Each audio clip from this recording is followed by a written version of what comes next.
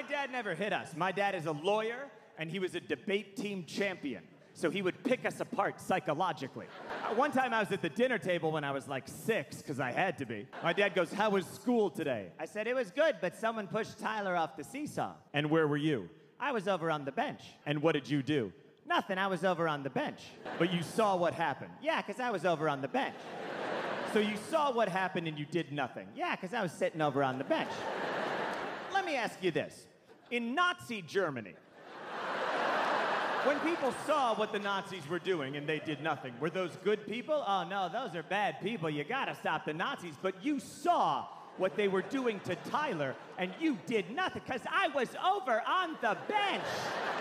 And then my dad said, "Just explain to me this. How are you better than a Nazi?" And then my mom said, "I made a salad with craisins." And the conversation ended.